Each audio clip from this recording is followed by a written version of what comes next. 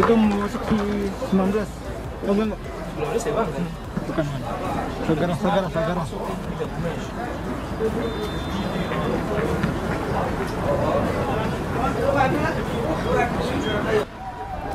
Ayo, jual! Ikut! Datang, bagus! Datang! Jarak! Ikut!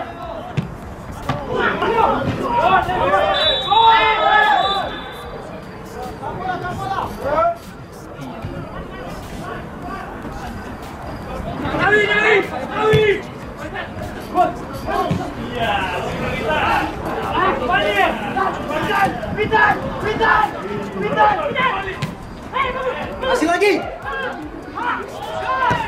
Oke.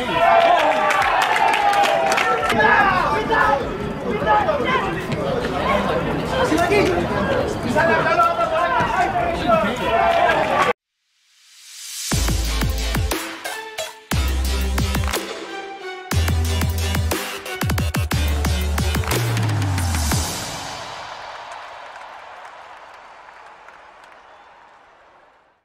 Timnas hadapi Tajikistan pada Maret dalam FIFA Matchday.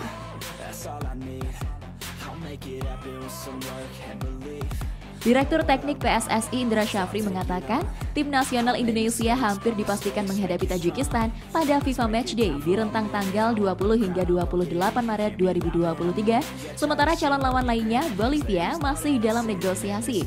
Sepertinya Tajikistan sudah oke, namun Bolivia tampaknya mendapatkan tawaran dari Arab Saudi dengan match fee lebih besar.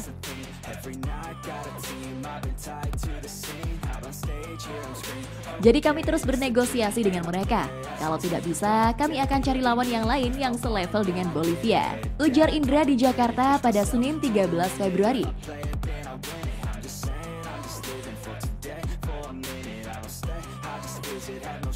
Menurut pria yang ditunjuk menjadi pelatih Timnas U22 di SEA Games 2023 itu, jumlah match fee atau upah pertandingan menjadi salah satu penentu ketika mengundang negara yang berperingkat 100 FIFA atau di atasnya seperti Bolivia. Per 22 Desember 2022, Bolivia memang menduduki posisi ke-82 di peringkat FIFA. Adapun Tajikistan duduk di anak tangga ke-108, sementara Indonesia di posisi ke-151 FIFA. PSSI sengaja memilih tim-tim kuat untuk menghadapi Timnas Indonesia di laga resmi FIFA pada pertandingan persahabatan FIFA sebelumnya.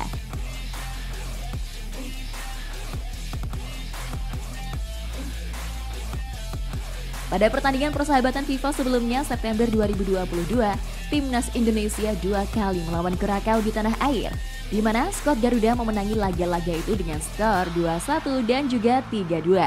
Saat partai itu berlangsung, Kurakau berada di peringkat ke-84 FIFA dan Indonesia di posisi ke-155 FIFA. Terkait lokasi pertandingan FIFA Matchday pada Maret 2023, Direktur Teknik PSSI Indra Syafri pernah menyebut bahwa itu diupayakan berlangsung di Indonesia.